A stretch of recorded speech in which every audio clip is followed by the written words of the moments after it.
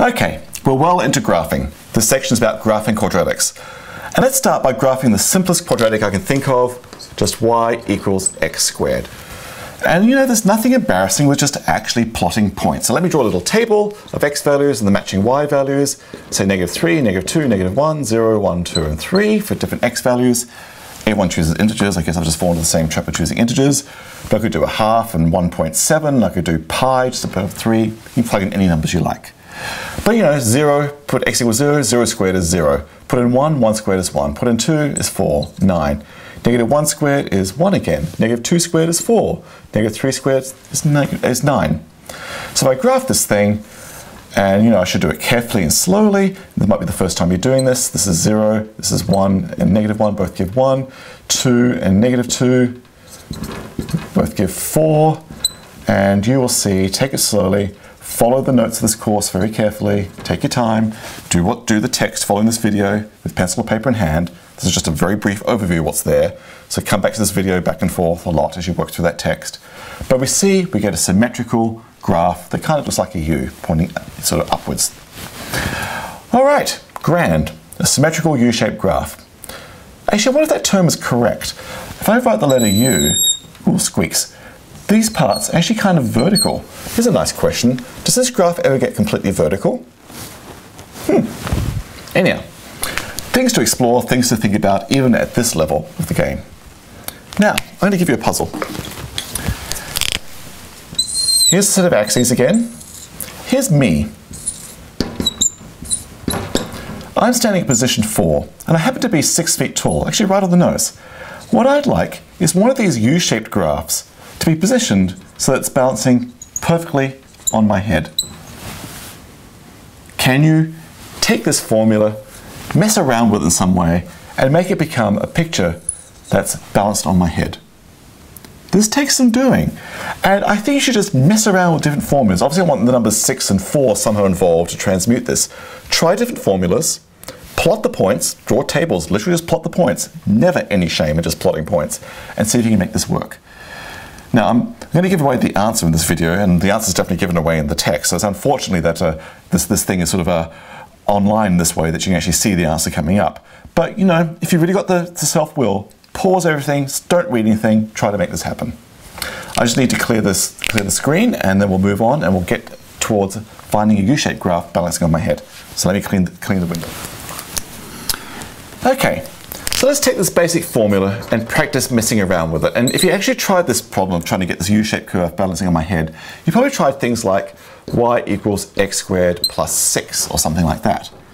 And if you plot a table of values, x, y, -3, -2, -1, 0, 1, 2, 3, now it'd be 0 squared plus 6, 1 squared plus 6, 2 squared plus 6, and so on, -1 squared plus 6. And you find pretty quickly the result is exactly what I had before, but now all these outputs are 6 higher, which means my picture I had before is actually 6 units higher. It's going to be a symmetrical U-shaped graph like this. And once you know something like adding 6 shifts things vertically upwards, then you probably realize that subtracting 6 is going to bring everything down by 6 units, take 6 away from all the outputs. So here's the graph of y squared equals x squared minus 6. Same thing, but everything's shifted down 6 units. So you know, you learn about these vertical and horizontal shifts. Adding 6, -6, add 7, add -7, so on. It's going to shift the graph up and down. That's step number 1. And you may have noticed that having a +6 in the formula started getting this curve to be on my head. The trouble is, how do you get things to move over? I was standing at position 4. I want this graph of heights balancing at position 6 to be on my head over here at position 4 instead. And I bet if you played around with this for a while, I'll change colors now, you might have tried things like the following. Y equals, say, x minus 4 squared. And if I actually draw a table of values for this, and I keep saying this, even for advanced calculus classes, there's no shame in just plotting actual points if you just want to get a feel for stuff. -3, -2, -1, 0, 1, 2, 3. 0 is now 0 minus 4, -4 squared, 16. 1 is now 1 minus 3, -3 squared, 9. 2 is -2 squared, 4. 3 is -1 squared, 1. And these numbers are going to get even worse, I think. Negative 2 is negative 6 squared, 36. Now look at this, if I went a little bit further, 4 is 0 squared, and 5 is 1 squared. X equals 4 is now behaving like 0. If I put x equals 4 into this formula, it's now behaving like the number 0 I had before. So what does that mean? If I plot these points, I can see what's happening physically with the graph. You should probably do that first. But if I can reason my way through it, this formula now has the number 4, x equals 4, behaving like 0 for the x values. So whatever the graph was doing before at x equals 0, here it is at x equals 0, that's what it's doing before, is now doing it with the number 4 instead. This had the dip at 0, that dip must be happening at 4 instead. Beautiful. And check, actually plot these points, plot this graph. Are you getting a graph that's the same U-shaped graph, but shifted over with 4 behaving like 0? My board technique is going to be lousy, but if I squeeze another example here, like y equals, say, x plus 5 squared into this, I'm going to ask myself, what number is behaving like 0 for the x values? Well, negative 5 is behaving like 0. Put in x equals negative 5, I'm going to get 0 squared. So whatever was going on at 0 before in this formula is now happening at negative 5 in this formula. Okay, negative 5 is over here. Before it was doing the dip at 0. Since negative 5 is now behaving like 0, must be doing the dip at negative 5. Beautiful.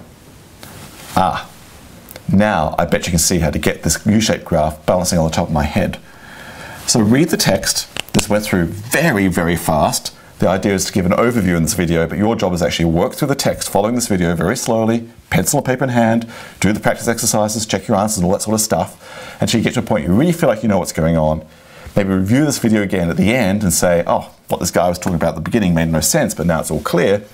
See how this all fits together, and I bet you can get that U-shaped graph be balancing on my head as I gave at the very beginning of this video, previous video, sorry. All right, lots of fun, cool stuff, go for it, work through this slowly. This all makes good sense.